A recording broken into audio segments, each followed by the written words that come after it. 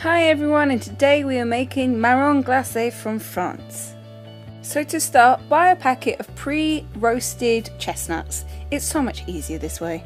Then in a pan put 200 grams of caster sugar and 200 ml of water and steadily bring to the boil. Slowly add your chestnuts and turn off the heat so it comes to a nice simmer. You want to simmer the chestnuts for about 7 or 8 minutes. Every hour for the next 3 hours, bring them back to a simmer, let them simmer for a couple of minutes and then turn off the heat again. Once that's done, preheat the oven to 70 centigrade and then put the chestnuts into some casing. Then you want to pop them in the oven and leave them for 2 hours. As you can see, they're firm and ready to go, so let them cool down, and they are the perfect little sweet treat to have.